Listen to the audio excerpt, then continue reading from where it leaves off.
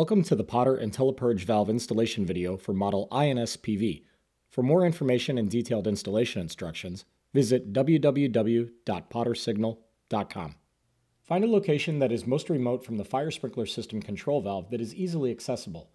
The location should meet the following requirements: access to the front and top for maintenance, conveniently located near power requirements, 24 volts AC/DC, dry, clean, well-ventilated, covered, and away from high-voltage power, ambient temperatures between -4 degrees Fahrenheit and 122 degrees Fahrenheit. Run a 24-volt AC/DC wire to installation location to power the INS-PV. Note: Class 2 transformers are available for a 120-volt application. Wire gauge must be considered when running power for long distances. Minimum wire gauge is 22 AWG. If utilizing the networking functionality of the INS-PV or INS-PVs to a Potter Intelligent Series nitrogen generator, the P-Link connection requires 3 signal lines to allow communication. These terminals are referred to as PLA, PLB, and PLG on the INS-PV and the nitrogen generator. The P-Link connection requires 3-wire twisted stranded cable. Unshielded stranded Cat5 equivalent or higher rated networking cable is recommended. The INS-PV shall be installed in accordance with local ordinances and the applicable NFPA 13, NFPA 13D, or NFPA 13R standard. Install the mechanical portion of the purge valve vent to a 1/2-inch NPT connection off the sprinkler system. Caution: vent must be installed as shown in level horizontal position to allow safety float to operate freely. Note: the unit must be installed at an appropriate height above a test valve or auxiliary drain to ensure that a trapped water column doesn't block the flow of gas to the purge valve. Install the INS-PV control box to the vent using the attached union and position for easy access. Caution: if the purge valve is installed in the incorrect orientation, the safety float will always remain closed and the INS-PV will not purge. After installation, close the ball valve prior to hydrostatic testing.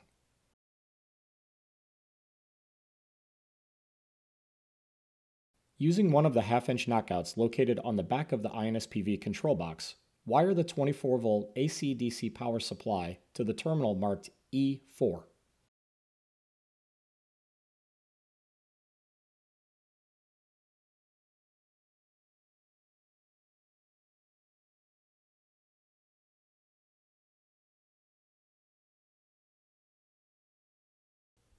When networking an INS-PV or multiple INS-PVs to the nitrogen generator, it will require 3 signal lines to allow communication to and from the generator. A stranded, twisted pair wire shall be used to connect the P-Link. Potter recommends unshielded 24 AWG stranded Cat5 or higher network cable. Refrain from using solid core wire as it is easily broken when opening and closing the front access panel of the INS-PV. This could result in network communication loss. Note: up to 26 INS-PVs can be networked to a single nitrogen generator.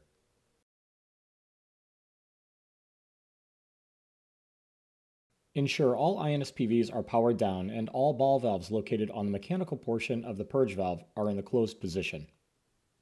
Utilizing the networking cable, connect the generator to the first INS-PV using the blue wire for the PLA, the striped white and blue wire for PLB, and the orange for the PLG connection.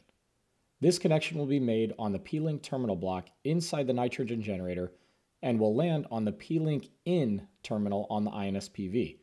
If this is the only device on the network, the wiring is complete.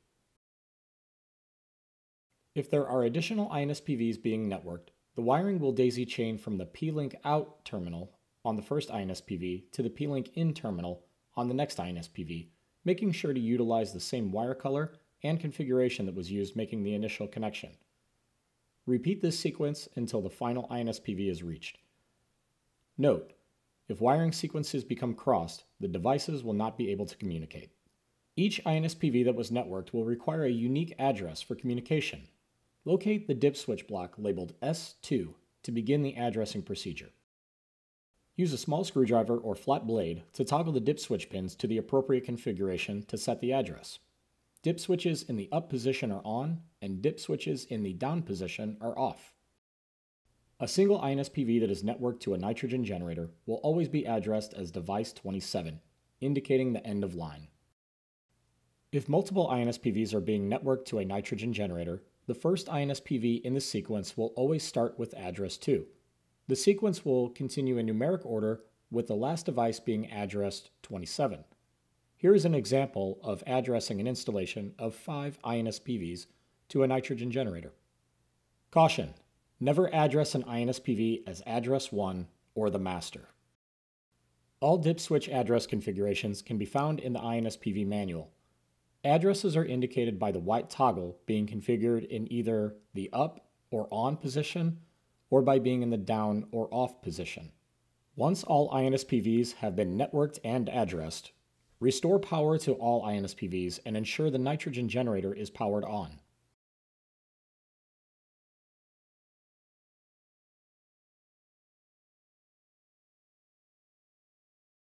The nitrogen generator must establish communication with the purge devices, so the Learn Network function on the generator must be performed. Press Enter on the Intelligent Display keypad located on the front of the nitrogen generator while on the title screen. Press 5 for settings, enter code 0000, press 1 for network, press 2 for Learn Network. The panel display will begin searching for devices. Once finished, the panel will display P-Link found and P-Link removed. Select 1 for P-Link found and scroll through all devices to verify all devices have been found. Press the Escape key and then press 1 for Accept Changes. The generator and all purged devices will restart to complete the process.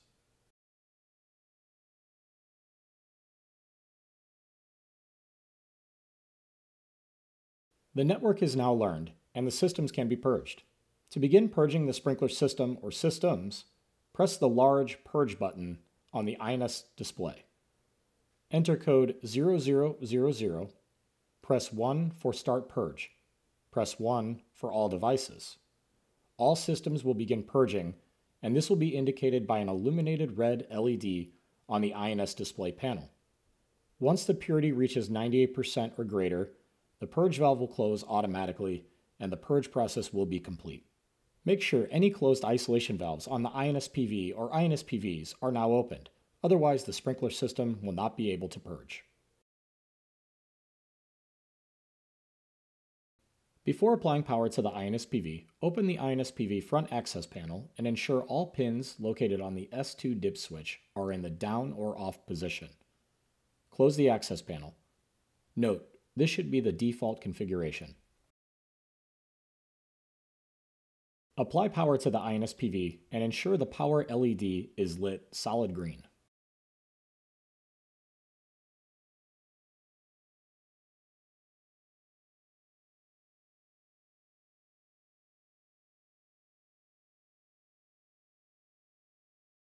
To initiate the purging process, press the toggle labeled Start Purge located on the front of the INSPV.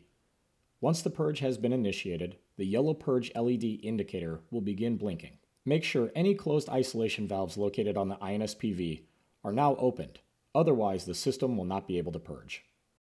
The purge time will display on the bottom red LEDs. This indicates the maximum amount of time the unit is allowed to purge without signaling a low purity alarm. The green dashes will remain until the first nitrogen purity measurement is taken after 24 hours. Purity will continue to update every 24 hours. Once the nitrogen purity reaches 98% or greater, the INSPV will validate and close automatically. The blinking yellow purge LED will turn solid. This indicates a successful purge.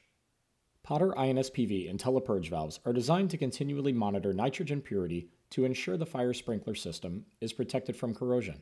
If the nitrogen purity level drops below 98% or the purge fails, the INSPV will go into a local trouble, illuminate the red trouble LED, and report this condition to the BMS, fire panel, and/or nitrogen generator if it was networked or being monitored.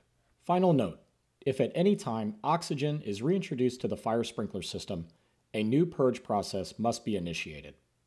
This concludes the installation and purge procedure for the Potter IntelliPurge valve model INSPV. For more information, please visit www.pottersignal.com.